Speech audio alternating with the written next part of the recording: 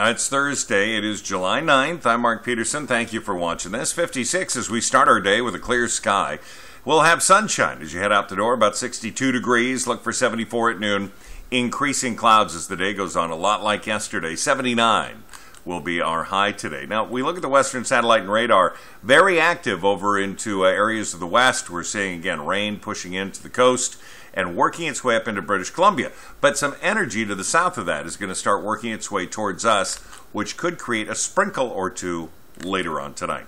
72-hour forecast, high pressure dominating until anywhere from 10, 11, 12 tonight.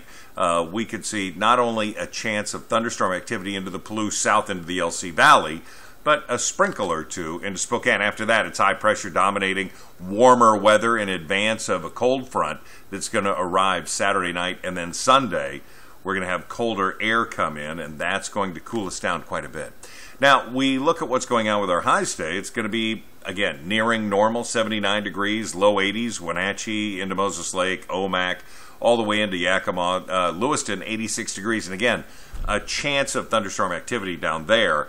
Pullman, 77 degrees, again, increasing clouds. So, 79 with a chance of sprinkles later on today. Friday's going to be sunny and 80, 88 on Saturday.